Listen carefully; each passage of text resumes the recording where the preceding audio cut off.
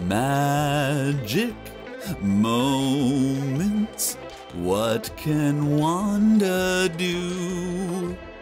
Magic moments change the MCU.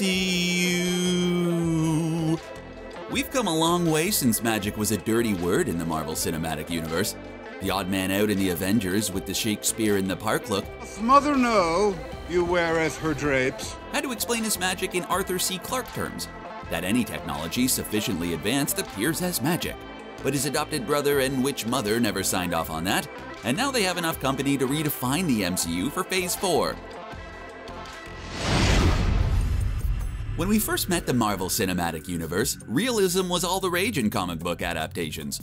With the success of Nolan's Batman trilogy, the prevailing wisdom was that superhero series had to ground itself in reality. Eventually though, the more realistic the superhero movies got, the more you started thinking about how Wayne could spend that Batmobile money on improving the conditions at Arkham Asylum. That did mean that when the first heroes of the MCU were introduced, they came from the super science camp. People with suits of techno armor, or who were science experiments. There are other camps where superheroes come from in the world of Marvel. No sooner had the Super STEM squad assembled than the space group started arriving. People from Thor's End of the Hammer. The Guardians of the Galaxy and Thanos fit in with the high-tech heroes that became the defining feature of the Infinity Saga. During that time, the street-level heroes, the ones more prone to fighting Kingpin and ninjas than they are Thanos and space armies, got a moment in the sun over at Netflix with the Defenders series of shows, and mutants until recently have been locked away over at Fox.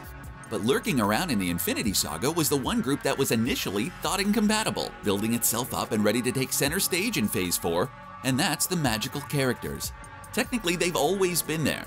Thor may have defined his world's magic as science for a more advanced people, but Loki and Frigga never really signed off on that description.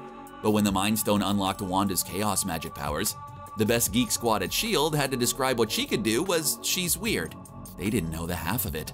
Now that Thanos has come and gone again, it's time for the academic decathlon champs and their jock friends to give center stage to the theater kids. Doctor Strange was the first one to embrace magic, even if the Ancient One had to explain it in scientific terms to the advanced surgeon. But in our incredible opening salvo for the MCU has set a tone for the unapologetic magic wrecking shop with the promise of much more to come.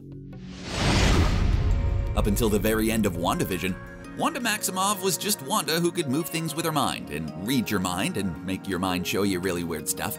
But once she uncorked all of her grief in a burst of magic that transformed Westview, New Jersey, she entered a whole new level of magic power. Enough to attract a centuries-old witch named Agatha who wanted in on that kind of power, only to find out that Wanda wasn't just weird, she was a witch so powerful that even mythical beings thought she was a myth.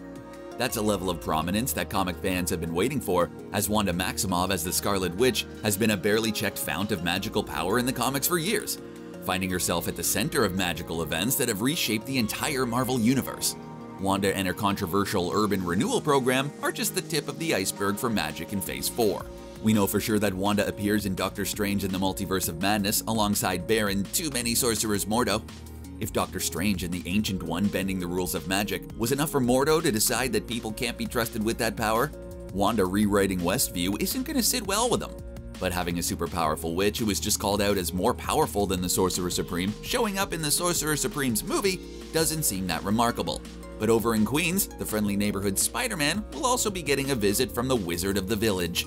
No wizards. Doctor Strange is a sorcerer. A sorcerer is a wizard without a hat. Sorry, sorcerer. With both Doctor Strange and Spider-Man No Way Home filming at the same time, we don't expect to see a lot of Strange in Spidey's third outing.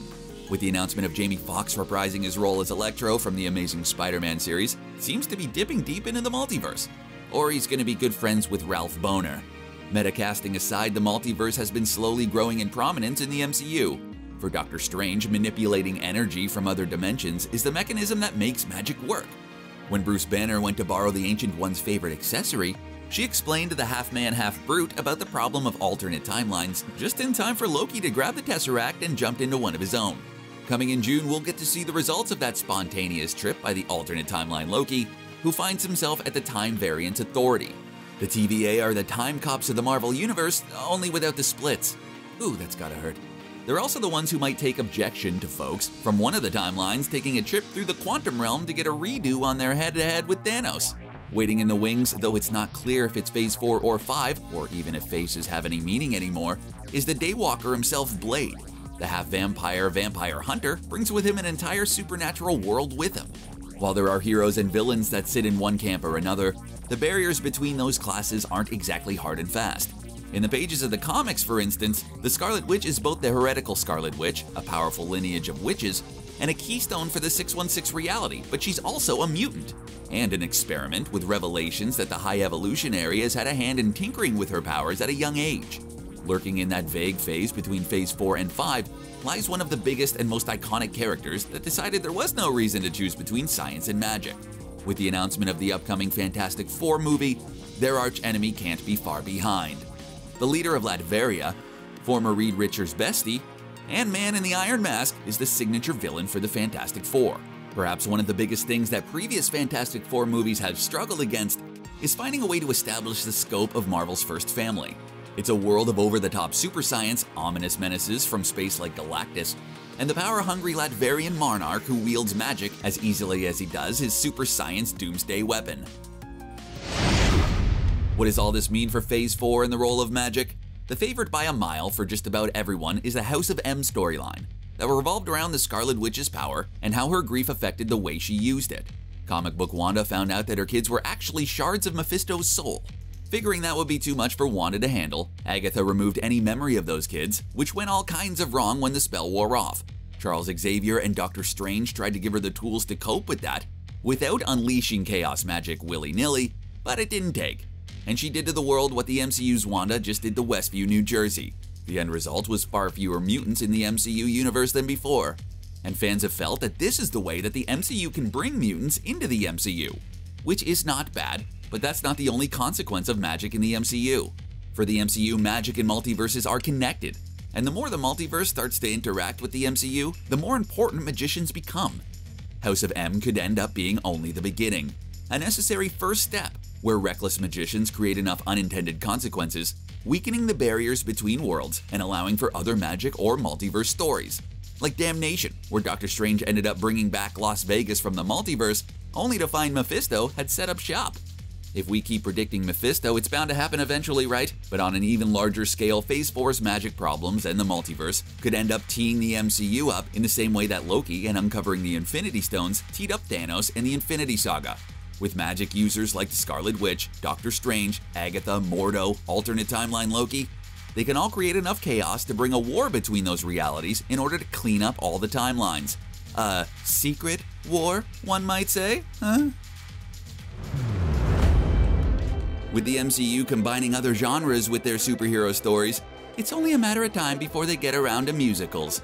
Sitcoms would have seemed impossible not so long ago. This magic moment.